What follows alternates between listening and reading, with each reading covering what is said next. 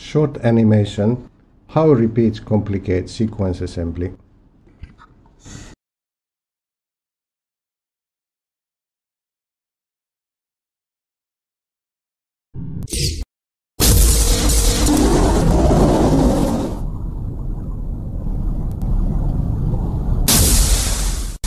We start with a short sequence containing repeated sequences in the middle, flanked by non-repeated.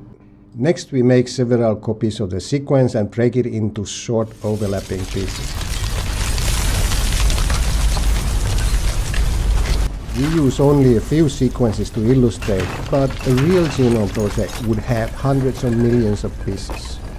Let's collect all the pieces from the floor and assemble them. Because sequences from the separate copies overlap with each other, we can try to assemble them back together by the sequence similarities. Compare all the sequences with each other to determine the similar ones and assemble them together. Because the fragments are shorter than the repeated sequence threads, we are unable to correctly assemble the repeats.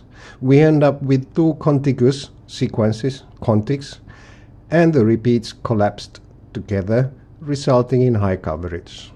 However, if we sequence a number of sequence pairs with known distances from each other, we can use the distance to constrain their location in the assembly.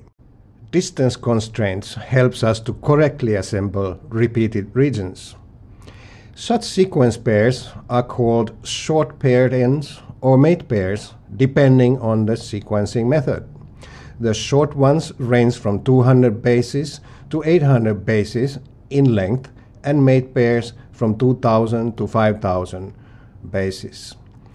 Repeats come in many variations, and the similarity between each copy also varies. In this example, the repeats were in tandem, but they are also often dispersed in separate genomic locations.